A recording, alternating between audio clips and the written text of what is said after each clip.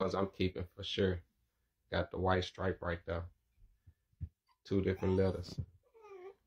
Also, you see the black tri female with the white face, half a white face. You seen the Merle female I'm also keeping with a half a white face. You know, it's just how it came out, and it just so happened to be the ones I like and the ones I'm gonna keep. You know, quality, great producer. Look at the size of him. So y'all get a good look. 2 months, 3 days. Y'all get a good understanding of what I'm saying. You know, get a good look at what I'm talking about. You gotta know the dogs, know what you're breeding, know why you breeding. It's a science and art. You know, you can't just go for the art. You can't just go for the science. You know, you gotta make sure your dog's healthy.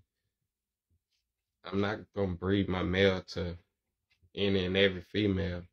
You know, so you can't just come to me and be like, man, I got $10,000 to breed with your male. I see he a good producer. If I don't like the female that you bring, I'm not gonna breed with them. You know, and also if I'm not sure how you treat your female if she healthy. So we need to get that health checked on her too. Or I could just give you the a AI because I'm not gonna just stick my male to something and then breed him to something on my yard and whatever disease your female gave him, now he bring it to my yard. You know, I'm not gonna do that. You know, so by me having healthy pups and good quality dogs, I'm not finna ruin that just for a couple of dollars. Like a lot of breeders don't understand, and they just be out here breeding to everything.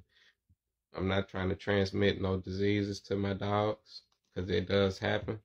I'm not trying to give my blood to any and everybody. You know, I'm not trying to have kids with everybody out here. I'm not trying to give my dogs to any and everybody out here neither. It's not about the money. It's about quality, bettering the breed, bettering the dogs, and everybody not for that. They may talk it. A lot of people talk down on the Merles, and I understand. Just like people talk down on the pit bulls, talk down on the bullies, it does happen, especially when a lot of people give it a bad rep. You know, a lot of people breed double Merles and don't tell people that they bred their Merle with a double Merle, to another Merle, and that's how the kids come out. Or a lot of people don't tell people nothing about the truth.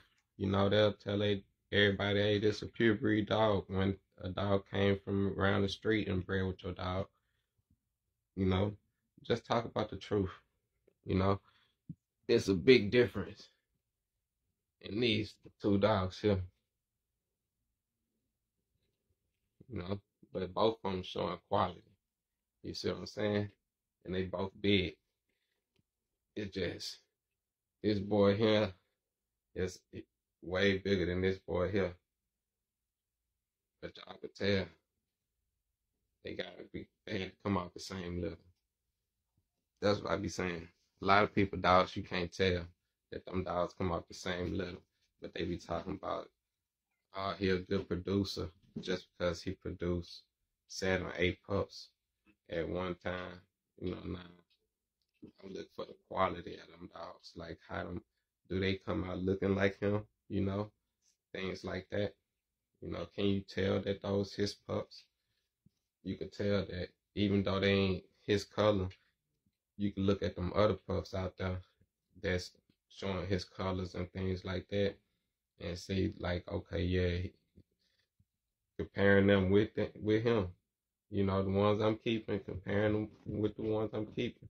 off this little and that little, y'all could see, yeah, he a great producer, you know, quality shows in the dog. I don't give no fucks about it, nigga, no, about it, nigga, but